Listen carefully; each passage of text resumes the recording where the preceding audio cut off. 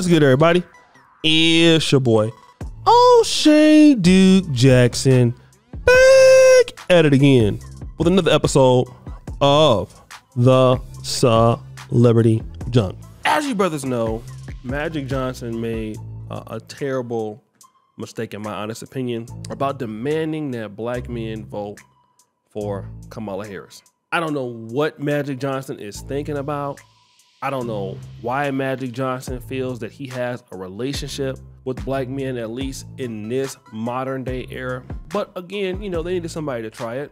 And he did indeed try it. And I did a video on it on my main channel, but the thing was, black men did not really respond to what was going on. And that is when I found this from brother Mark Cruz. He sent me the creator by the name of ASmart09. Check him out on TikTok. He's a comedian, I believe. Brother's really funny. And again, he's gonna share some thoughts about why black men ain't got no business, in his opinion, voting for Magic Johnson. And we gotta make sure we help black men understand. With all due disrespect, Magic Johnson, please shut the f up. Your son wears a size 16 pump. Shut up. You don't know nothing about black men. Ain't you itchy? Ain't you itchy? Fuck wrong with you? It's always the people with the worst problems. You got Easy E. Itchy and scratchy. And you telling us what we black men need to be doing. You should be making a condom commercial. Then you stand up there with your goofy ass saying the same goofy shit. Your son wears a size 16, Bernard. Size 16, Bernard. Pump. He wants stilettos, pumps in the club, yeah. Don't you tell me shit like I'll follow you. Y'all celebrities getting out of hand with your what you think. You thought because you could do good business and dribble the basketball, you could tell us what the f you. Boy, f you. Who's that creeping in my window? Beta mute. I knew one of you betas was gonna come up in here and try to step in my goddamn comments. Do y'all not realize if you don't like what I'm saying, just scroll? Calling people a dumbass from the comments don't mean nothing, but you a coward. He got a gay son, so he can't speak on black men. That's exactly right. Dwayne Wade could never tell me nothing.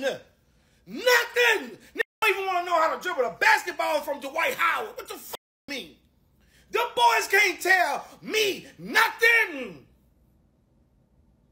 That's exactly what the it mean. You don't talk to black men. You talk to black whatever gender they is. But you don't talk to black men. And me talking about him having HIV, boy, look.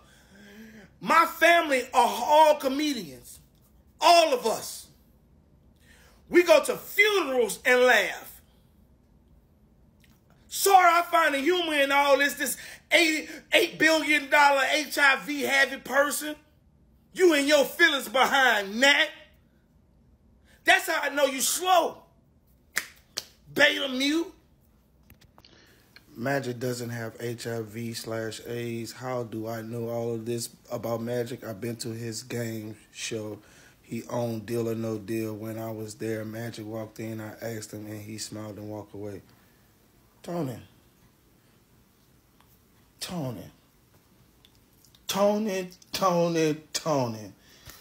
Delete this comment. This the dumbest way to tell us about he not having AIDS. You ain't test him or nothing. You asked him a question. He walked off. Tony. I'm with you, Tony. But you ain't got to lie, Craig. You ain't got... You fool. What? You ain't got to lie like that, boy. You went to the game show, Deal or No Deal, and he told you... Come on now, Tony. Come on, Tony. It's hard, Tony. And you was going out here. Don't do that like that, man. Just say you believe it. Don't say because he walked in, he smiled at you and walked off, and now you don't believe he got it. I don't believe he got it either, but this story, bro, come on, Tony. Okay, so again, this is the brother's funny, and I'm not gonna say I all the way agree with his exact reasonings for what he's talking about. I really don't care about Magic Johnson having a gay son or not. That doesn't really, for me, I don't really care about that. You got Republicans that have gay sons. I believe that Tim Cook is the owner of Apple. He's gay. So for me, I don't really care so much about that. I care most of all about the policies and what are they giving black men. That's what I care about, okay? I don't deal so much in sexuality or religion or any of that. I wanna know, what do these people want to give black men? What are you looking for to give in black men? So if we're gonna vote, okay, you're voting for Kamala Harris.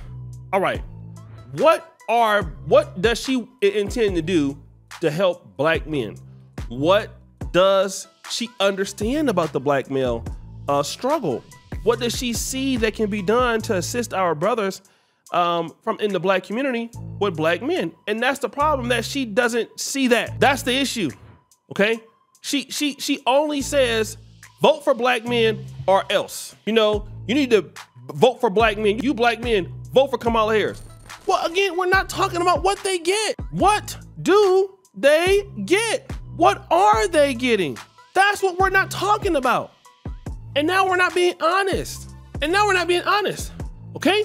And this is why it is so terrible. It don't make any sense. And y'all strategy politically, it needs to come more center towards African-American men, because this is the reason why you guys might lose 30% of the vote and you guys have the election on the line.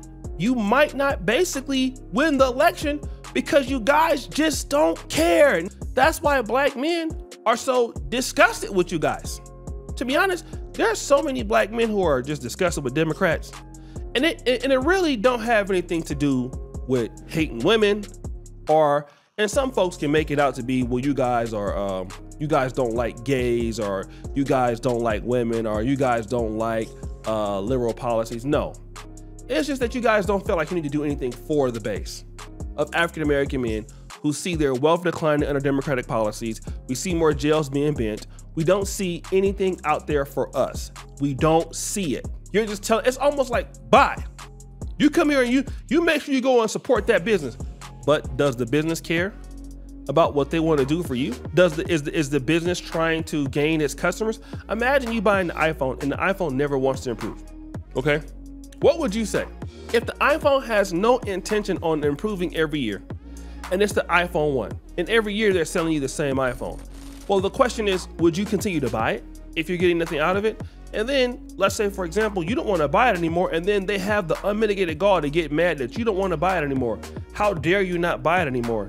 You're supposed to buy it. Like, what kind of company can stay in business without trying to do something for their customers, or trying to entertain their customers, are trying to improve their customer experience or how they deal with their customers? Who can stay in business like that year after year and not even care? You know, you guys don't care anything about Black America. You guys don't care anything about black men. You guys don't care anything about their struggle. So now I'm gonna tell you what starts to happen, okay? And I'm gonna just be honest. Okay, you have some black men who don't like certain things or certain sexual things going on.